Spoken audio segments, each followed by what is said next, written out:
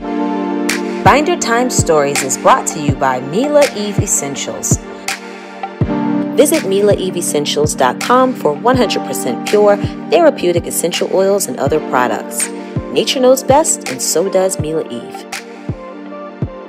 It's your boy DJ Richie Skye in the building with Monique Samuels, and we are taking you behind the scenes of Bindertime Stories.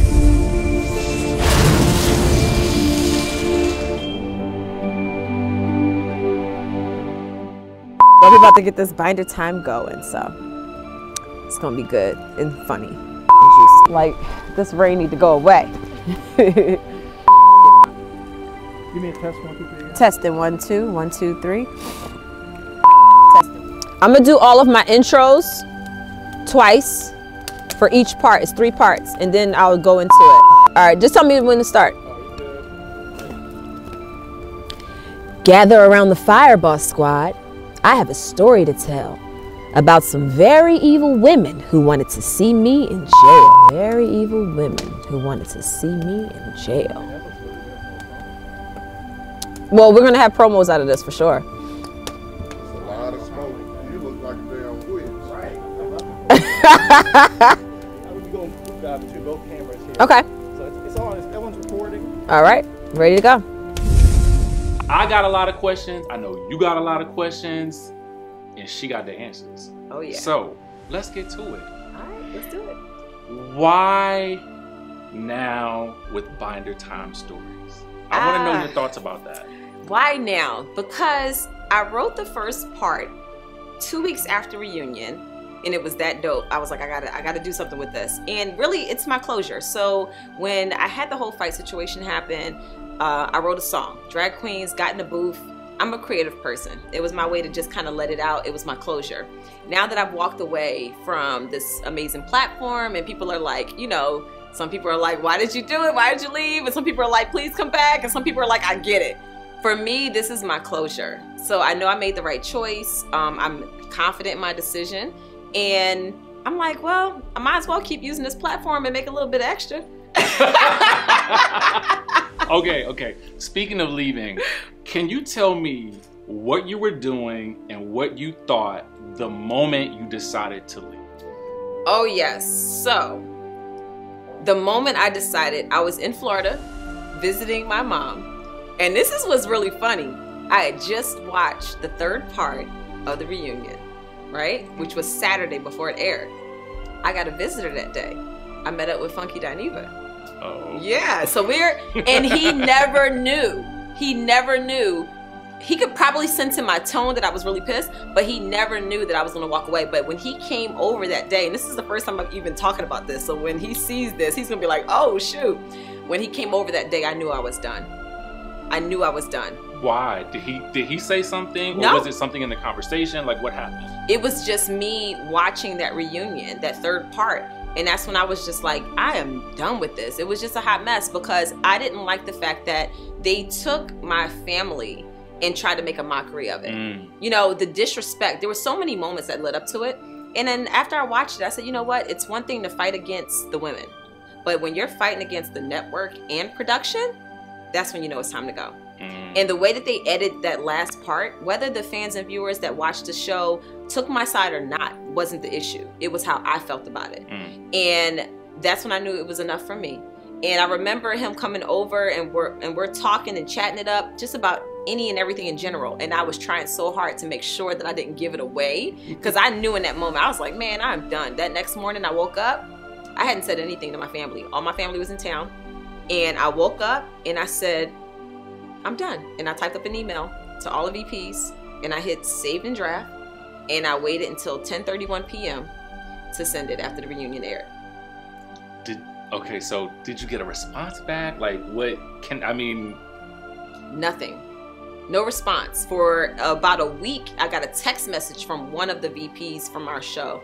And he said, hey, just wanted you to know that everybody that could answer your email is out because of the holiday. Okay. But I knew that was complete BS because they were still working. I know of some cast members that were still talking to those same people. So I was like, oh, okay, all right, cool. And then it wasn't until 2 weeks later that I actually had a phone call, and then I was finally released. Okay. Yeah. So there's that. Yeah. Now, I want to go back a couple of weeks prior to the reunion, okay? Because the reunion, I'm assuming, was filmed maybe around November, October, somewhere around there. Mid-November.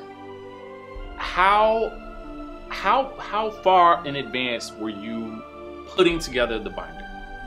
Oh, I actually did the binder the night before. Yeah, the night before I left for reunion. I had been talking about it. So I talked about it to my husband. I talked about it to my project and household manager, Leaf. And I said, I'm going to put a binder together and I'm going to have a tab for everybody.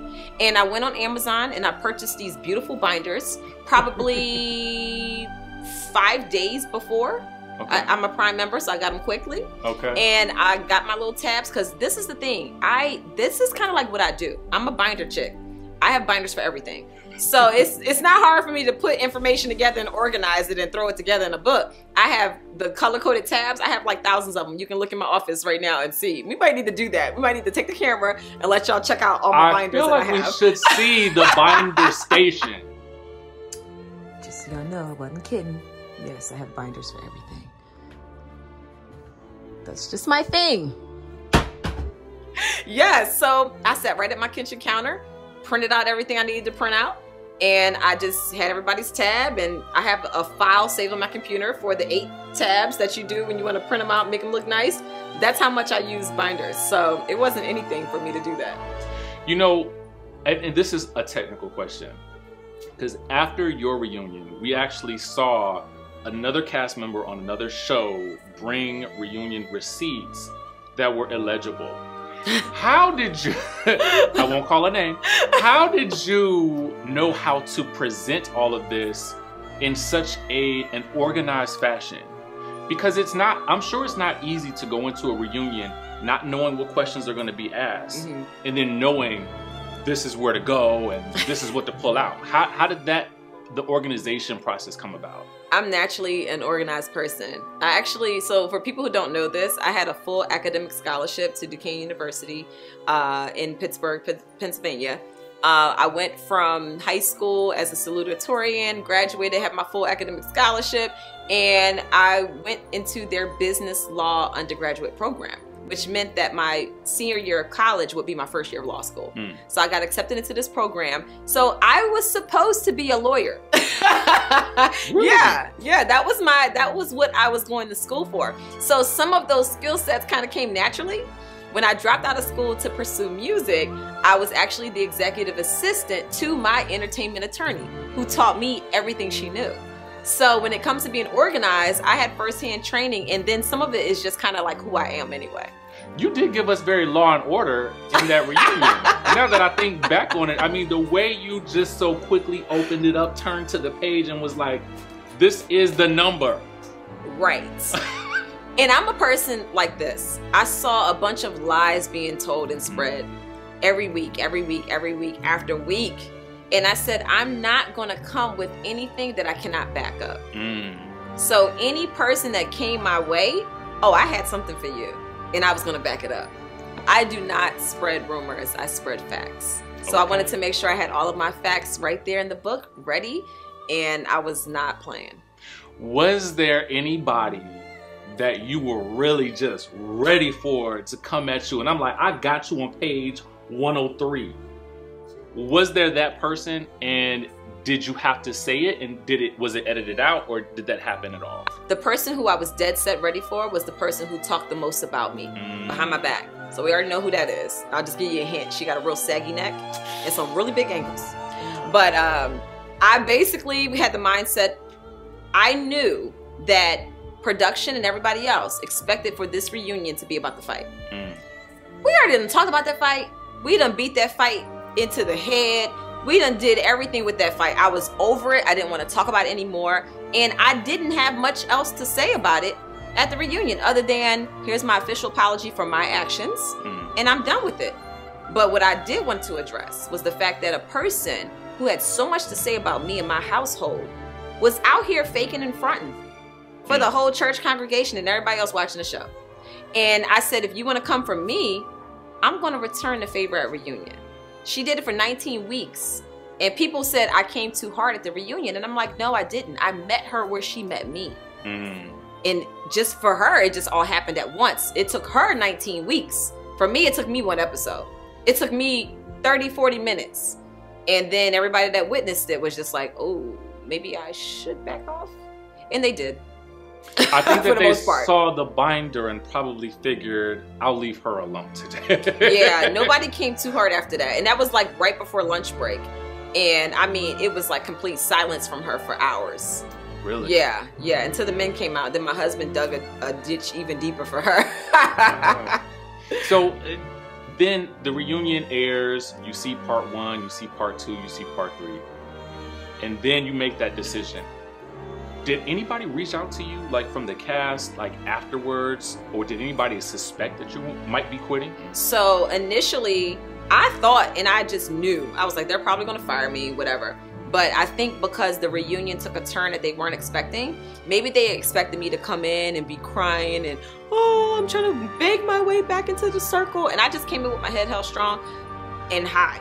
And I said, you know, I don't care what mistake I make, I'm going to take accountability for it. And I'm still going to be me. You're never going to take away this confidence. Like, there's nothing you can do. And I think that's what they were expecting, for me to come in with my head held low. And I think that they just thought that they were going to just beat me some more. And I came in with my energy, and I totally changed the tone. And I handled every question. I mean, they were asking me questions like, why don't you vaccinate your kids? And I'm like, first of all, my kids were in public school.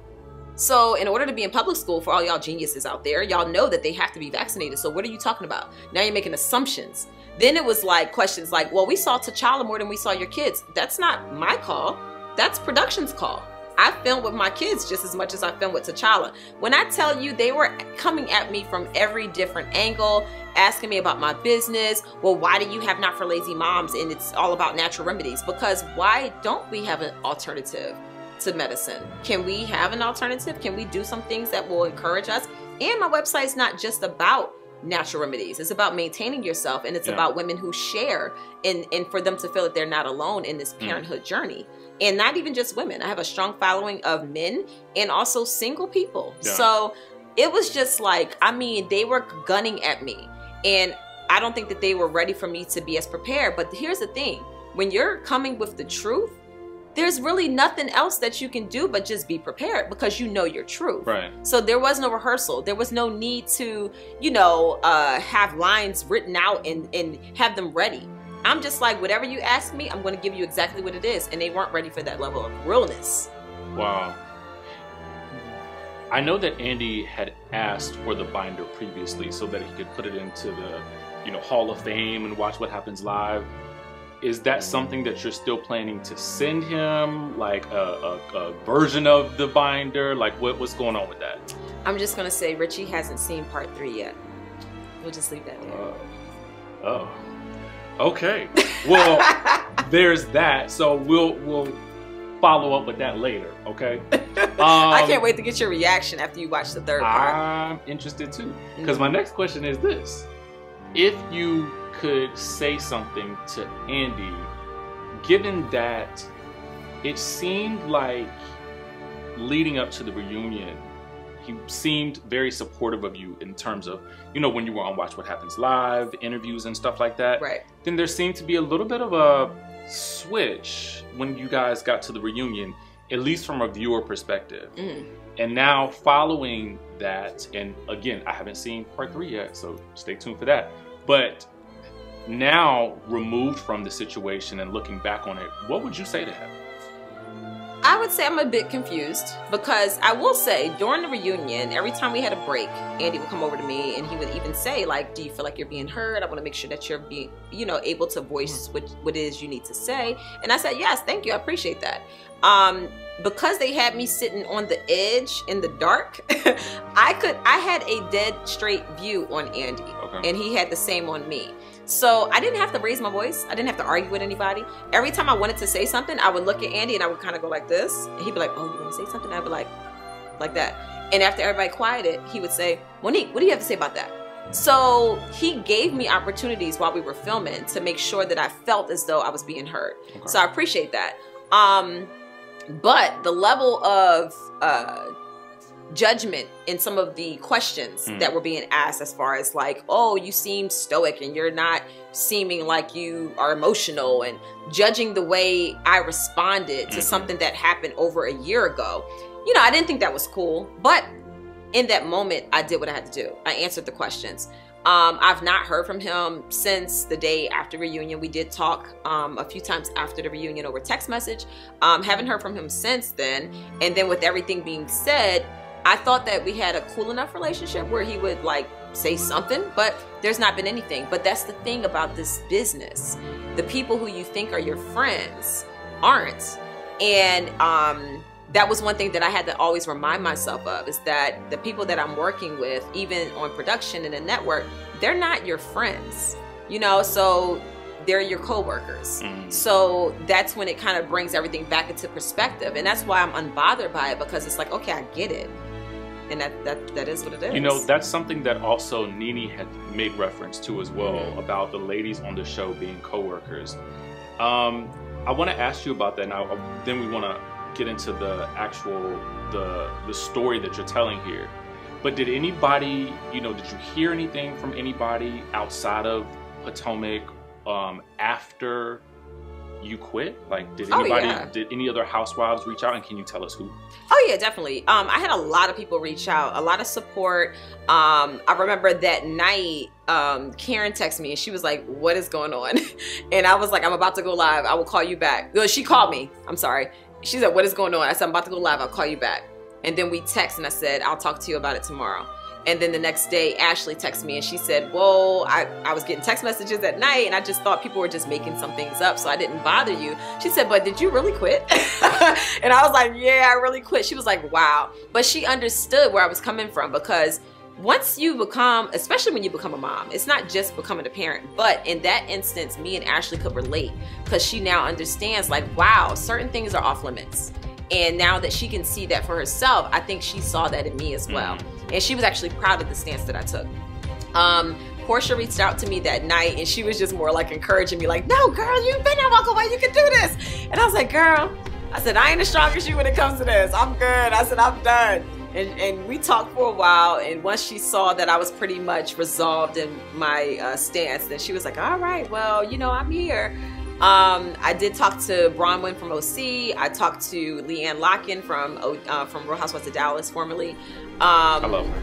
Yeah, I had a lot of people reach out, even over Twitter, text message. Dr. Simone from Married to Medicine, that's like my sister, so she reached out. And I mean, she's been reaching out along the whole way. She's been there for me along the whole journey. She's probably the person who I talk to the most. And we've had a beautiful friendship form from being on the platform. So yeah, it was a great outpouring of people just showing love and support and understanding. So yeah. So getting into the story that we're telling now, Bindertime Stories, how did you decide to craft this, and how did you decide how many parts to make this?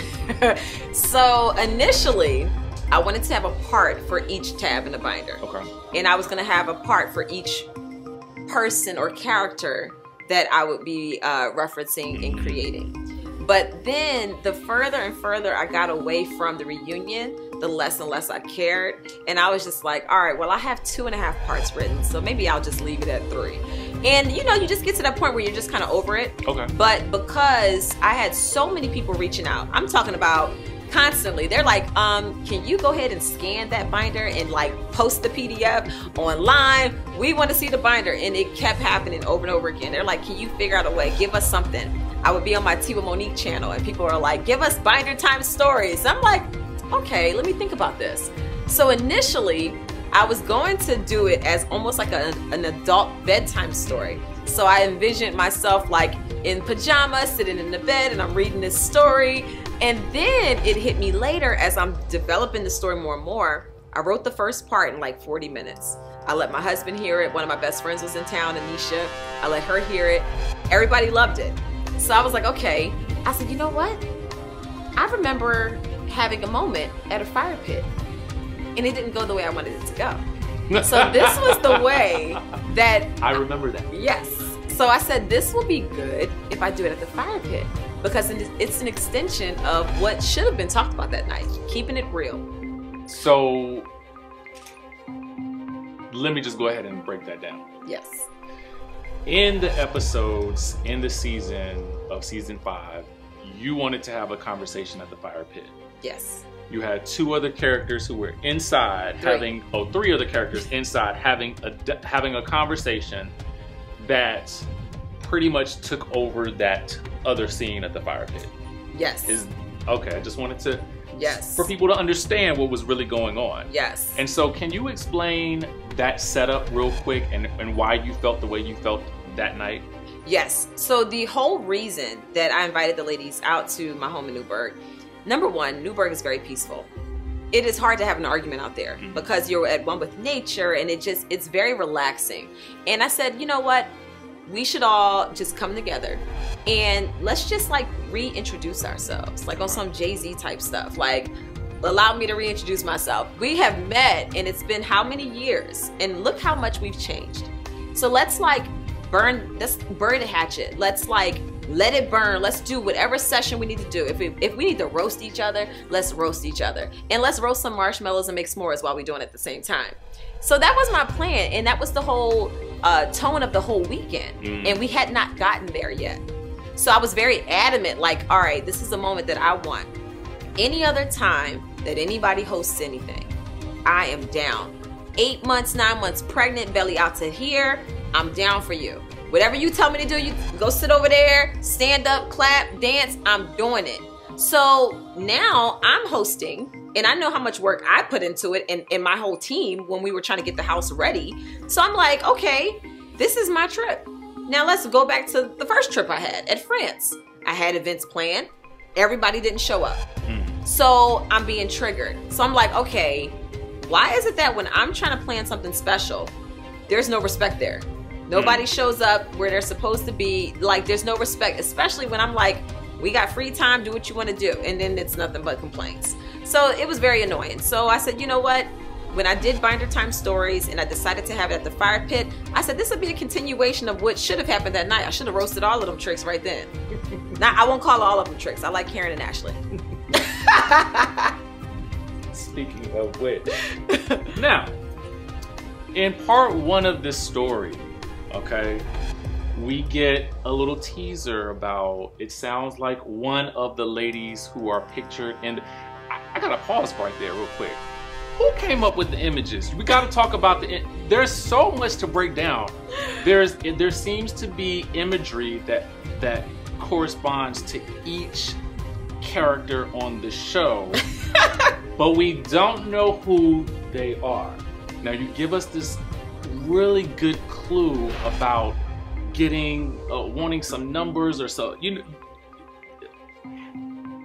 who came up with the images? Okay, I came up with the names. Okay. So we have Monique Popoff, which is obviously me. Then we have the Madame. We have the Misery. We have the Chef. We have the Sleeping Pill. We have Weep Weep. And we have Celsius, who loves to tell the temperature of day. 40 degrees, so we say. So yeah, so we have those characters. I came up with the names myself. And my brother came up with the visuals. Okay. And there was only one request. No, there was 2 requests that I made. I wanted Weep Weep to look more like the age that she acted. And then I wanted for the Misery, I wanted for her to have this invisible person in her character picture that was there but was not there. Let it be a man, since the men are always interchangeable. So if you look closely at the Misery's image, you'll see this kind of like disappearing man. Ooh. Yeah, yeah. And so then you gotta look closely. You gotta look closely. Okay. You gotta like look real close, and you'll see it. And then I wanted to make sure that the neck was not so perfect because, you know, some of us have wrinkled necks. Not me. My neck is up to par. There is a little surgery for that. But what I will say is this chef, and what I wanted to know about the chef, because I'm still, who is the chef? The chef is my favorite. She can stir up a pot. Enough The said. misery's first target when she called her a thought. Enough said. Yes. And I think Pot stirrer. what I like about this is that the clues are there within the context of the show. Yeah. Like, you really pulled from the show. I use the show as inspiration for my fiction storytale. Okay, there's that. There's that. Yes, it definitely inspired the whole entire Bindertime. And it's also a summation of just my time on the show. Even certain things that I kind of point out as we leave the discussion of the women. So when we look at part 1, when I start talking about the gatekeepers in charge, watching us step by step. Watch out, don't be punished, don't disrespect that little check. We're placed into positions like crabs in a pot. Scandalous schemes and plotting just to get to the top. In this world, the top's reserved for the most wicked of all. But even the wicked get built up just to watch them fall. That is not just talking about the show. We are placed into positions like crabs in a pot. Scandalous schemes and plotting just to get to the top. In this world, the top's reserved for the most wicked of all. But even the wicked get built up just to watch them fall. That is That's also a light- talking about society. Yeah. You know, a lot of times we'll look at, oh, we want to be down. We want to be a part of this group. We want to be a part of that. And then you start to realize, whoa, some of those people traded their souls to be in those positions. And they appear as though they're at the top. But they're going to fall, just like all the other wicked people fall, you know? So it's like, watch what you ask for. I feel like ultimately there's always, in your opinion, is there always an encouragement for there to be this villain that just makes all the magic happen? Or are there instances where there's not? And people are just really living their lives? Well, I can definitely say from firsthand experience, I was painted as a villain without my consent. You know, so I think that some of the actual villains on the show, that would be a question for them because maybe they are being told. But in my position, I was never confronted to say, hey, do this or say that or go to that person and do this. I don't even think that they would come at me that way because they knew what type of person I was. And maybe that was also my gift and my curse, you know? So, you know, we got to get out that whole crabs in the pot mentality. And I think that that involves society. I think that also involves just black people in general. And I really want us to be able to do better. We can lift each other up. Why can't we be that race of people who actually build each other up? Yeah. We see other people do it all the time, but yet it's us that will tear each other down. This show could have been an amazing show had we all been on the same page and said, let's get this money together. You know, let's go ahead and argue and pick at each other, but there's certain boundaries that shouldn't be crossed. Right. You know, so to me, when you get to a level of just disgust and hate, that's when things take a turn. And that is also what let me know that it was my time to go as well. Because I said, okay, this isn't fun anymore. This isn't like a situation of, all right, we're on this platform, let's use it, let's benefit from it, and let's encourage each other. What drew me to the Housewives franchise from the very beginning was the fact that there was a level of sisterhood. There were women who weren't really known women, maybe their husbands were known, and all of a sudden they are superstars. People know them, they're household names. They're building businesses, they're showing people what I'm really capable of doing. And that's what I loved about Housewives. When I came on board, I was all about the sisterhood. I would promote everybody. You know, I'm going to show up at all your events and I'm going to buy something. Don't give me anything for free. I'm going to pay for it and I'm going to show you my support. I'm going to post you on social media. That's what I thought it was supposed to be about, you know? So when I started seeing things kind of like drift away from that, I was like, wow, this isn't what I signed up for. This isn't what I thought it was supposed to be. And here we are. Now that you're able to sort of write your own story and you wrote it in 3 parts, can you differentiate part 1, part 2, and part 3 for us? Yes, it's a natural progression. So part 1 just kind of lays the tone, but then I give you some deep little nuggets in there. And for people who listen to part 1, listen to it again and take Housewives out of the perspective, especially when you get to the part after I introduce the gatekeeper. Take Housewives out of the perspective. You know, people want a seat at the table. I talk about that in part 1. You know, who's really getting a seat at the table? Truth be told, our kind's reserved for the stable. Where's the stable at? Outside. The horses live in there. That's what really is going down in our society. We're reserved for outside. We can't even get in the door. Talk about a seat at the table. So what are we supposed to do to get to that seat? Most times people are so programmed that they want to be a part that they will sell their souls and do anything to get there. Then once they get there, they realize, whoa, I'm not even inside the house. I'm still outside. I'm out here at a darn barn table. Like, I haven't even gotten my foot in the door. You're fooled. I paid for the production of Bindertime. I helped produce it. Well, I did produce it. I helped edit it. My brother and I were the creative directors in it. My videographer, he did his thing with the visuals and then with the editing as well. All the music I chose, you know, so at the end of the day, if I can do this for the rest of my life, I'm happy with it. Whether it blows up and becomes some great next level thing and opportunities blossom from it, great. If they don't, I'm still fine. I'm happy. Mila Eve Essentials, make sure y'all shop. In terms of the cinematography, it's almost, I told you before, it's Lord of the Rings. It's it is Game of Thrones. Were those the influences that you were going for when you developed this, or did that just evolve? I was going to just sit down in front of this fire, and I was actually going to recreate my reunion outfit, the whole look. I was going to wear the dress, I was going to have the hair and everything, and recreate the whole look and have the binder. But then I realized how cold it is outside, and I said, I ain't doing that. So I scratched that. I talked to my glam, I talked to my hairstylist, and I said, I really want something that's like, I wanted to remind people of my first time being on Potomac with a little twist. My first time, my first all cast was high tea. And I had the little two buns here, which I had a hat on, and the hat was like made to go with the hair. And then I was asked to take my hat off. I was so irritated at that high tea, yeah. I wasn't supposed to be without a hat. We were all wearing hats that day. So that was the theme, come to high tea with the hat on. My hat was too big, so they couldn't see my face, so they told me to take it off. And I'm like, whoa, my hair is styled for the hat. So, whatever, I keep moving. I was called Princess Leia. So I said, you know what? I want to do a Princess Leia look, but Afrocentric. Okay. So we started out and we did the two buns. Then, as I'm watching her, because I wanted the braid down the middle to look like one of my old confessional looks that I did in season 3. And I said, oh, I'm sorry, season 4. And I said, you know what? What if we put a bun in the middle too? We literally just kind of made it up as we went along. And that was the day, and we shot it, and things just happened. I said, well, it's cold outside. I'm gonna throw my fur on. This way I don't have to worry about what I have on. I'm gonna just throw some knee boots on, black pants, throw on the fur. It was freezing cold. It was raining and snowing.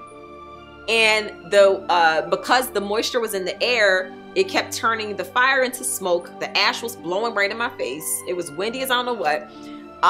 We have behind the scenes clips where you can like literally see me like holding up the binder, protecting my face. And then certain takes, you'll see that the binder was literally falling apart. Some of the tabs got so wet that they started ripping.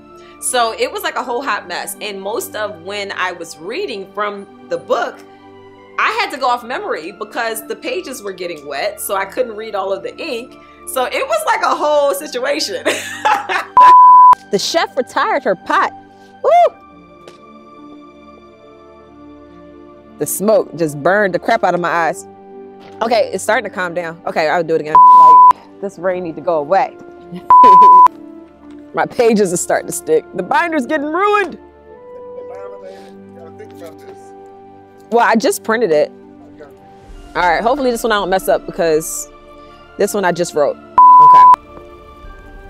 Gather around the fire, boss squad. I have a story to share. No, that's not what I'm saying. Gather around the fire, boss squad. Ooh.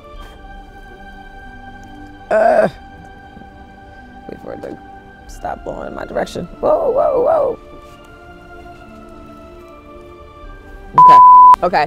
Will those parts where I kind of paused, will you be able to edit it so that it flows a little smoother? Or okay, good, all right. I wish this phone would stop moving.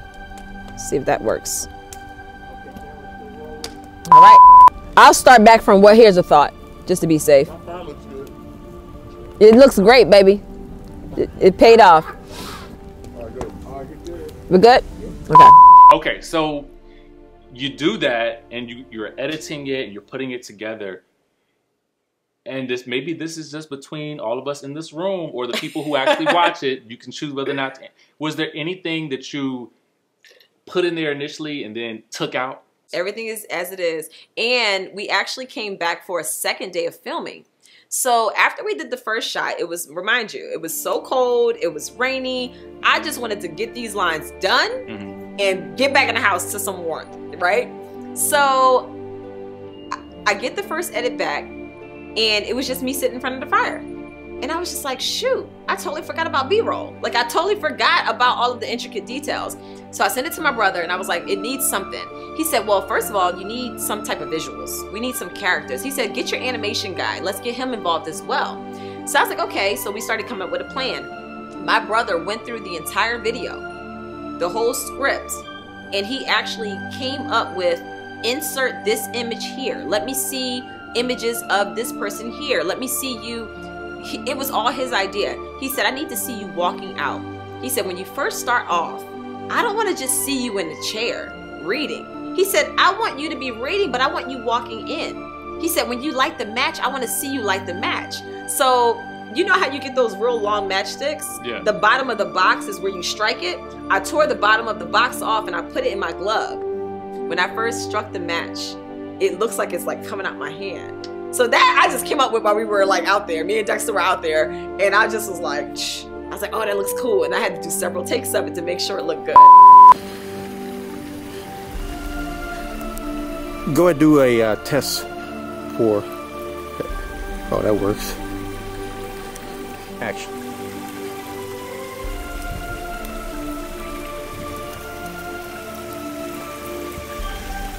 All right, cut.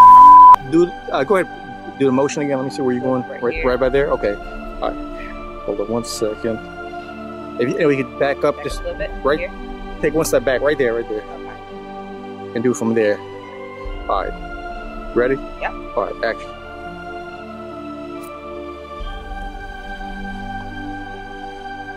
And cut. We do it one more time.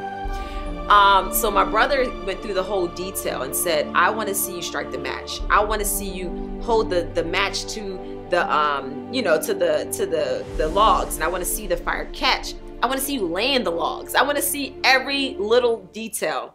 So we had to do a whole nother day of shooting. We probably spent a good 4 hours, and we just did everything we could think of, from sitting in the chair, opening the book, close the book, open the book, close the book, get up from the chair, place the book from the left, place the book from the right. We literally did every single thing that we could think of. Shots of the fire, shots of the log, shots of me leaving, shots of me going and coming and everything. Then it was nice because he was able to give us a template of what we need to see for each part. So even when you watch part 3 and I start out and I'm already sitting at the fire, you'll notice after each part, I walk away after part 1. Part 2, the book is still sitting there. So you see the book, and then you see me coming back. And now, because normally what fires do is they start to wither, I had a bottle of lighter fluid, and I'm spraying the lighter fluid as I walk by. And that was a cool entrance for part 2. Part 3, again, the book is sitting there. So when I start part 3, I've already walked in for part 2. So part 3, I'm sitting. I'm looking at the fire. I'm admiring it. There's some logs sitting in front of me. I'm placing them in. I get up. I head to the book. I open it up. You know, it was so much of those details that that was all my brother's ideas. The amount of detail that went into each little thing, each little clip, each little scene. I felt like it was, this is what you see on a television or a movie production or a music video. So yes, kudos to you guys for that. Is there anything in part 3 that may shock people? I know you gave us a little bit of a teaser earlier, but I'm asking for another one. Because we did this project, some people thought it came a little too late, but there's a bigger picture for me because I know how creative I can be. My team is amazing, and if any opportunity pops up, then we're ready, you know? So this is just the beginning of doors opening, and you never know where this could lead. Looking back on your time on the show, looking back on your experiences with the ladies, and I think this would be a good question to ask you now, several months after you've left. And then I hope maybe another time we ask a year or two in the future. what would you say, or what are your final thoughts about the ladies as they move forward? I know some people say, oh, well, it's what you signed up for. Yeah, I definitely did. I know what rights I gave away in order to be on the platform, and I was smart enough to use the platform to my benefit as much as possible. But at the end of the day, you have to also know what your boundaries are. What are your limits? If you're starting to cross certain boundaries, that's when your integrity needs to kick in, and you say, you know what, this is too much for me, let me walk away. If you cross that line, there's no going back. And that, to me, my family, my marriage, there's no going back. There's no line I'm going to cross that's going to sacrifice the love and the protection that I have for my family. And when you get to that point, that's when you're letting everybody know where you stand. Yeah. So they know your limits. So if they keep pressing those little buttons and they keep pushing those little limits, they're seeing what your reaction's going to be. And if your reaction is what they expect it to be, and they think that, oh, I can do whatever I want to you, they're going to do whatever they want to you. It's never going to end. So I would say just be careful, you know, choose your poison and just make sure that you know what the consequences are going to be.